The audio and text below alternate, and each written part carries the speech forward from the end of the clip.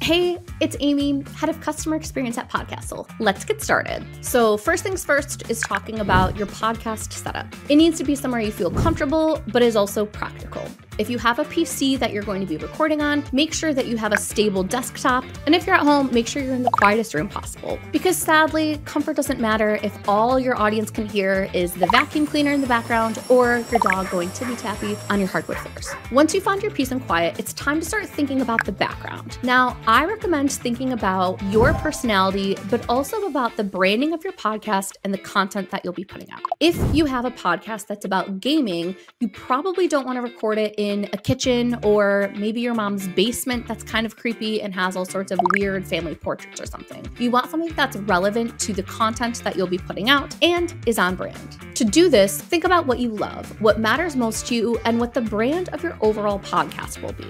And if your podcast isn't about anything in particular, that's totally fine. When you think about your background, you want it just to be visually appealing. For example, look at mine that we have here. It's very basic, but you can see a bit of my personality. I've got some plants, I have my Harry Potter books, and you get a little bit of insight into who I am as a person.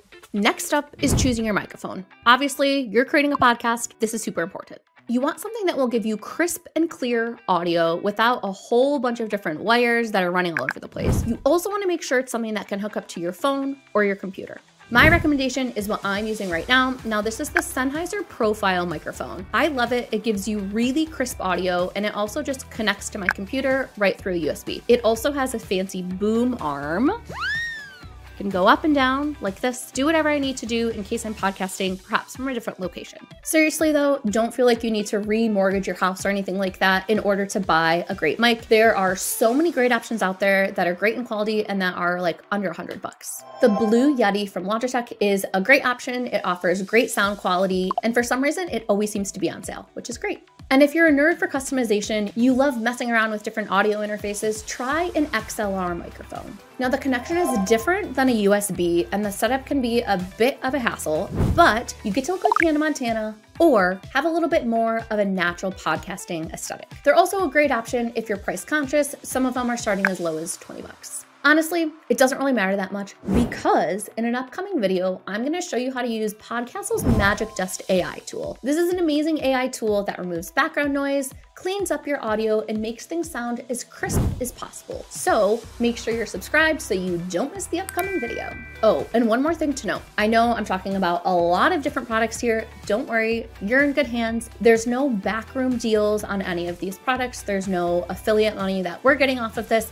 I just want to give great recommendations on the products that I use and what works for many other podcasters just like you. All right, next up is headphones. I know this is kind of weird because I'm not wearing headphones right now, but many of the big podcasters do when they record their podcast, and for very good reason. Headphones help you monitor your audio as you're recording, and they help make sure that your microphone and any other equipment isn't malfunctioning and making you sound like a dying robot. But if you use an audio and video recording software like Podcastle, you don't really have to worry about using headphones because you'll have a super smooth recording experience, and you'll be able to use AI features to clean up the audio once you get to the editing process. Friendly reminder, we'll have an upcoming video going over all of these AI editing tools, so don't forget to subscribe. This is the simpler approach to filming at home versus in a studio. But if you're really into the Joe Rogan look, or you dare to record on a software outside of Podcastle, you can find a decent pair for $50, even honestly as cheap as $20. My only recommendation when it comes to headphones is to avoid using something that's Bluetooth. Depending on the software, this can cause annoying delays or connection issues, which obviously we want to avoid. A simple set of wired headphones like these ones from Sony will do the job just fine.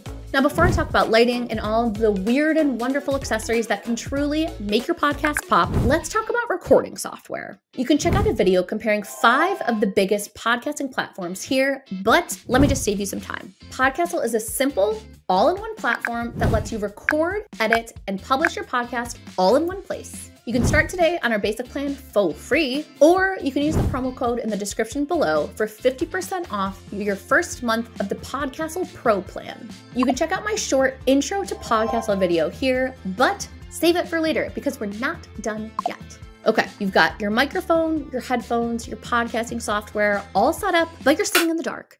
which is fine because you don't have your camera set up yet, and we haven't gone over that. For good reason. The best setup in the world won't do your camera justice if your lighting is trash. Now, this might be the part where you think I'm going to talk about how expensive lighting setup is and how costly it can be, but you are wrong, my friend. Good lighting setup can be free or at least close to it. For example, you might want to avoid sitting with your back to a window. It can create this halo effect, and while your thoughts may be very angelic, you don't necessarily want to look like an angel while you're recording. Also, try not to overexpose your image just for the sake of clarity. You might burn your retinas in the process. So while natural lighting is great and free, if it's not doing the trick, you might want to invest in a lighting kit. I'm using the eMart Softbox lighting kit. It comes with 3 bulbs and a tripod, and it's under 50 bucks.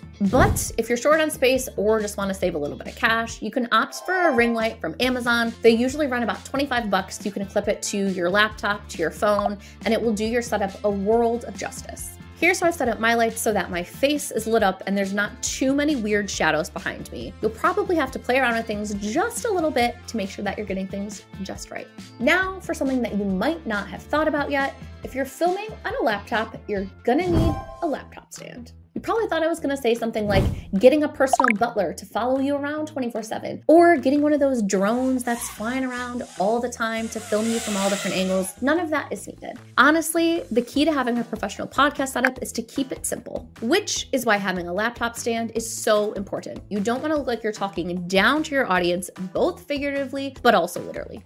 Being almost directly at eye level with your camera and your audience in turn is essential to helping your audience feel like they're just chatting with a friend. And this is even more helpful if your background isn't necessarily suitable to being seated at a desk. Laptop stands are super cheap. You can get them on Amazon for 15 bucks, or if you're feeling thrifty, use household items like boxes or books to stack things up. So now you have the perfect setup, but how do you capture it? Podcastle has its own built-in video recorder, but using the webcam on your laptop might not be the best option.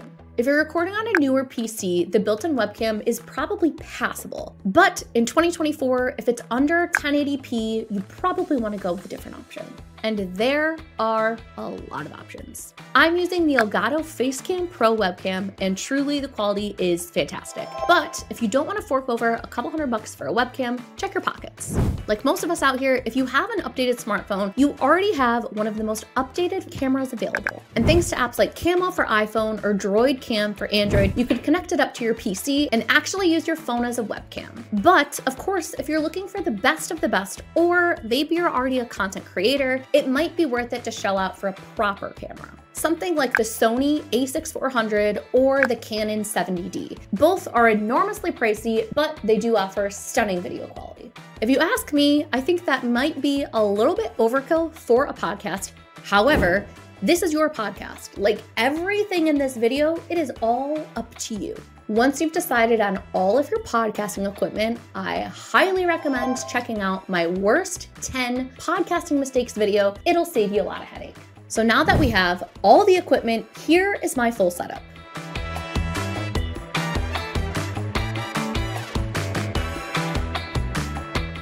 I'm super excited to see what everyone's podcasting setup looks like. If you have any questions, please comment below. And don't forget about that amazing 50% off Podcastle Pro discount located in the description below. Thanks for watching and see you next time.